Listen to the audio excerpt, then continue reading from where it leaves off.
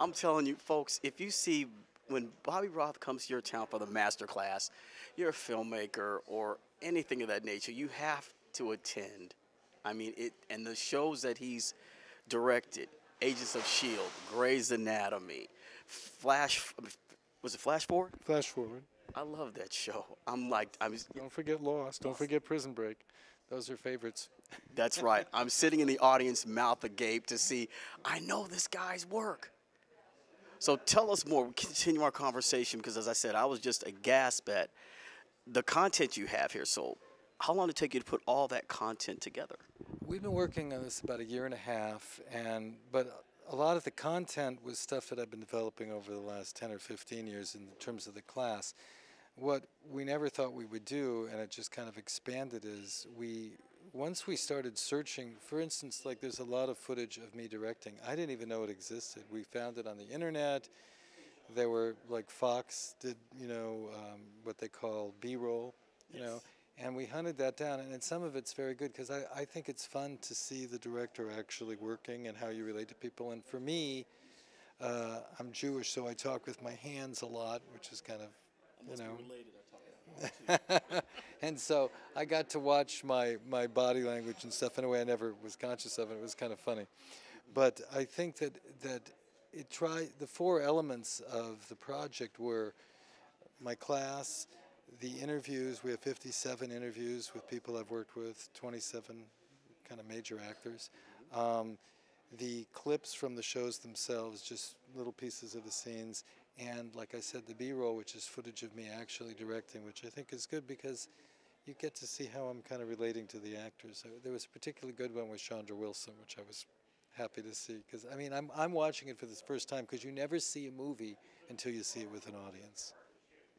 I tell you, my mom would be lucky I'm sitting here talking with you because she loves Grace.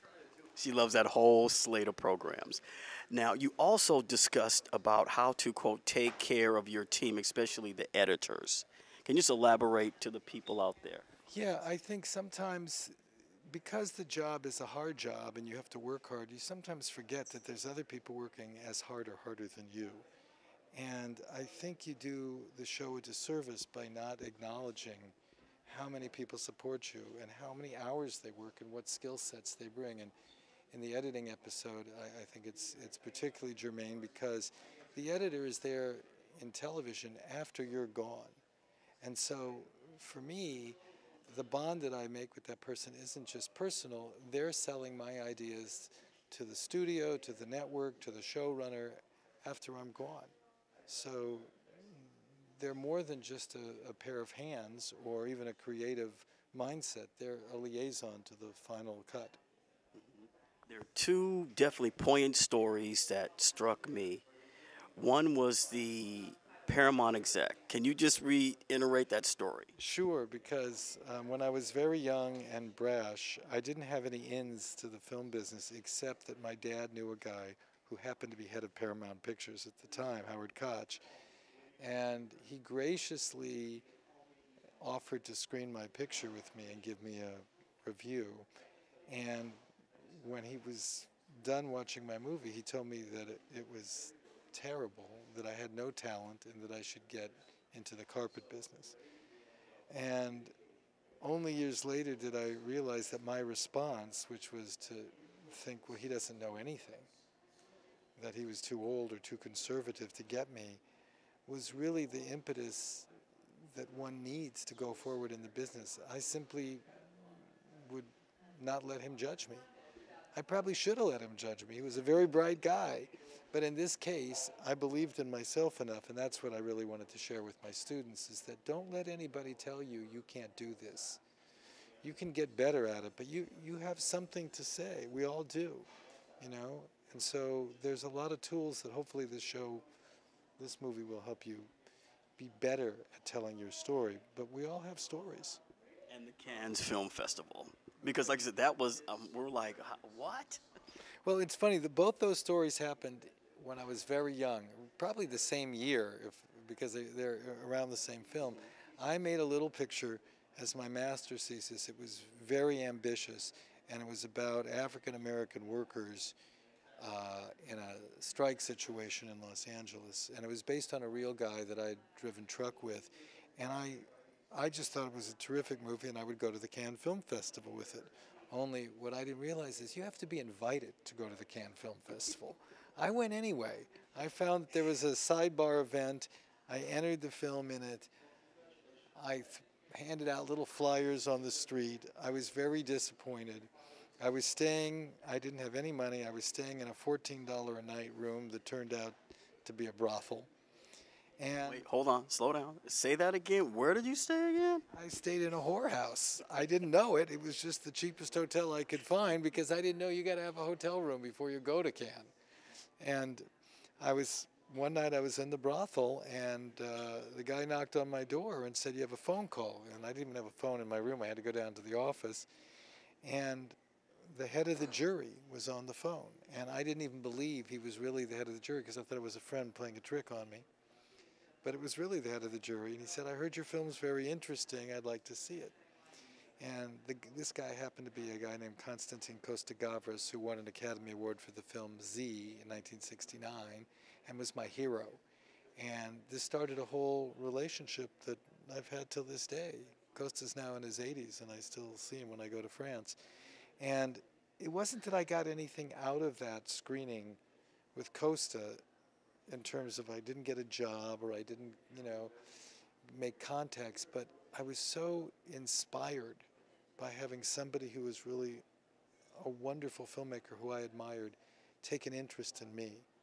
And I think that's very important. So, as I think we all need mentors, and I think when we get further along in our careers, we should be mentors. That's why I like teaching, and that was the impetus for this project, is that I learned a lot in 40 years. I managed to get it down to 3.5 hours, and now I'm sharing it with people if they're interested. Excellent, excellent, excellent. And besides, you don't look like you've been in the film business 40 years. Not at all. Thank you so much. Now, one last question before I know you have to run, but the film industry is changing the landscape as far as how films are delivered, because you have Netflix and all those other platforms. So is it the filmmaking changing, or it's just the delivery of them? Well, I always think it's a reciprocal thing, that technology affects the creative and the creative affects technology.